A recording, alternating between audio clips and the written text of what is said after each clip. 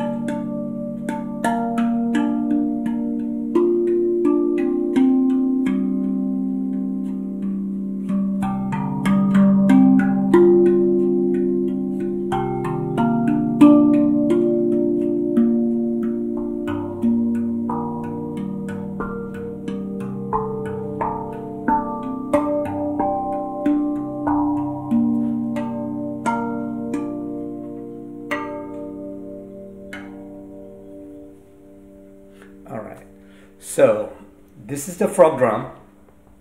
So we're going to start with the ding.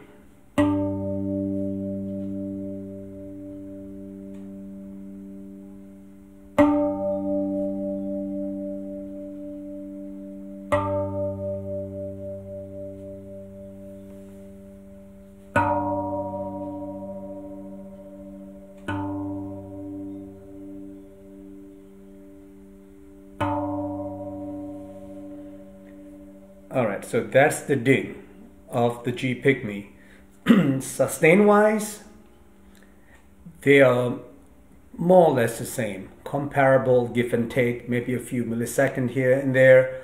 But if you ask me, okay, again, this is going to be my opinion since I'm right in front of these drums.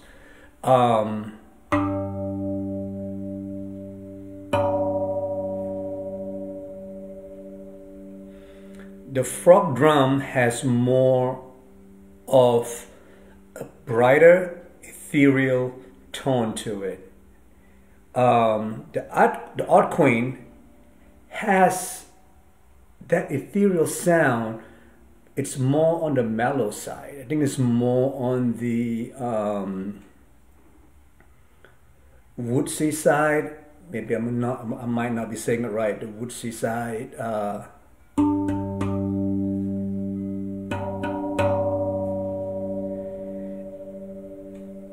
To me, I find that the Odd Queen, the sound itself it's wider. As maybe I'm not explaining this right. I feel that it's a lot of the harmonics or the overtone can be heard in that one note. Each of the ding, I believe, has about 8 overtones. Correct me if I'm wrong. I think they have about 8 overtone to these 2 ding here.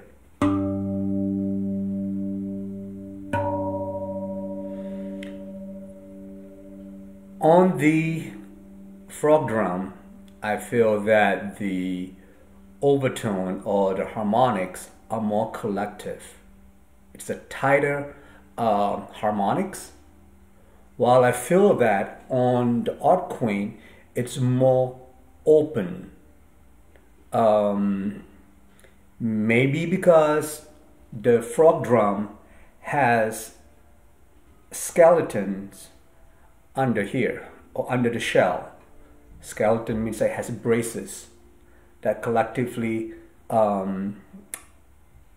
maintain or control the sounds or the tone, while the Odd Queen doesn't have any braces or skeleton, so they are using the circle. That's why on the Odd Queen, each of the cutout tongues are enclosed in a circle, just like the handpan. So the harmonics may be a little bit overring, because depending on where you strike it,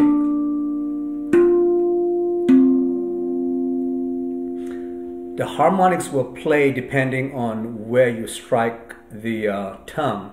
Collectively, I think that's how the sounds are created.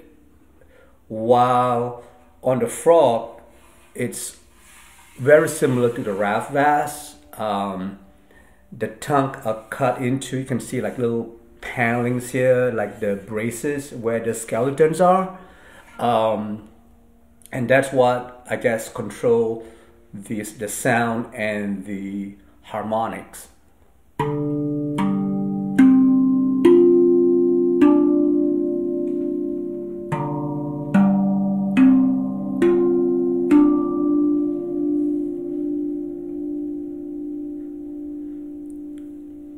And one thing that I do find after playing the Odd Queen for a while, correct me if I'm wrong, again, I find that each note or each tongue has a sweet spot. I find it interesting because it's almost like the handpan that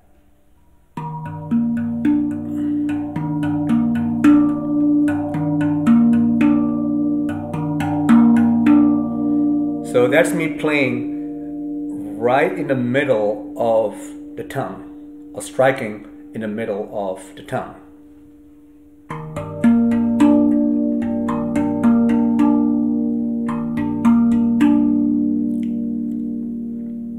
And the same thing that I just played here, I'm playing it smack in the middle of the tongue. So now if I'm going to hit the or play and tap the Odd Queen,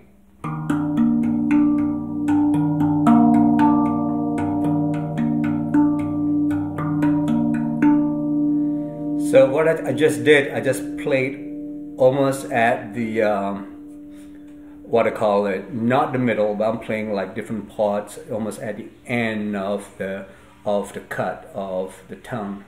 And you can feel that the harmonics are more geared towards what is on here. And now this is the frog drum.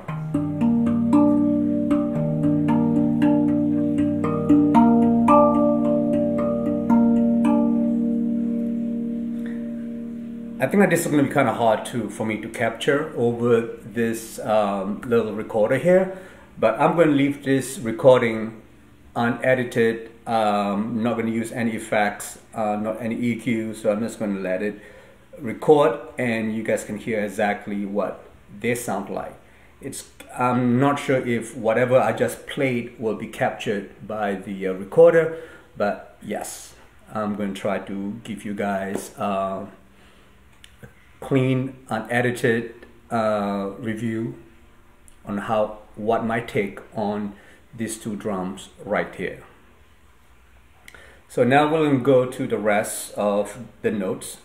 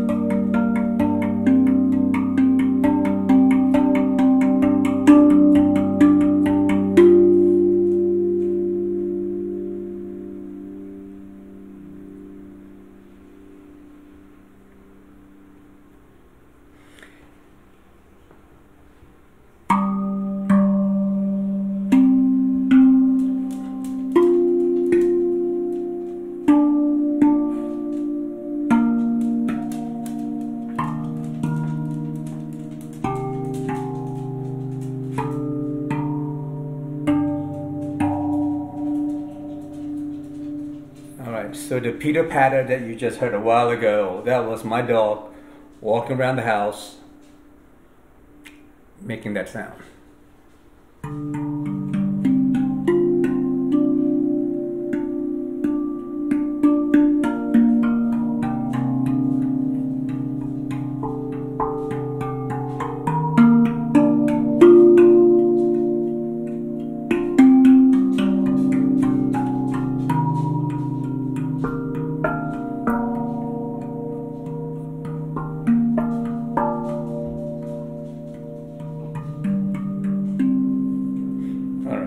So size-wise, both are pretty much comparable in sizing.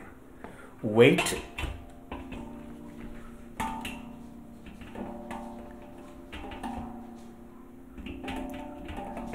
I wish I have a scale to weigh this, but the frog drum feels that it's a bit heavier than the odd queen. Anything else that so in conclusion, as I said earlier, asking me to give you an answer, a straight answer would be I like both drums. I like both drums because someday that I prefer the sound of the odd queen. Someday if I prefer the sound of the frog drum. So which one is better? I think that you can not go wrong with either or. The frog is a fantastic drum. For the price, it's fantastic. The odd queen is the same thing. For the price, it's a fantastic drum. Hey, or be like me, just buy both. I know it's kind of crazy. I do have a few drums that have similar scale, and then I ended up selling the one that I'm not playing much. Like my D major, I have my odd quaint and the Raf Vass, the newer one, the blue with brass ring, and ended up selling the Raf Vass and kept my odd queen because I prefer the sounds of the odd queen better than the Raf Vass. But again, that's another topic. That's a different video. I guess I'll make that one day, comparison wise. But as far as sound goes, if you want of a more muted, woodsy, but yet ethereal sounds, and I think that the odd queen is the way to go. If you want an ethereal ringing sound, I would say go with the frog drum. And to me, the frog drum reminds me of the Raf Vaz with the rubber rim. I actually have two Raf Vaz here, or the older generation, with the rubber rim that I preferred over my newer Raf Vaz that has the brass ring. Again, it's a personal preference. If you never played the old one or the older Raf, you're probably going to find the Raf Vaz, the new one, a fantastic drum. And I don't think that this is something that I'm trying to say, look for the old one, buy the old one, don't buy the new one. It's subjective. I think that the new one looks fantastic. It sounded great. It sounded fantastic. So it's subjective to what you find appealing to you or what resonate with you. And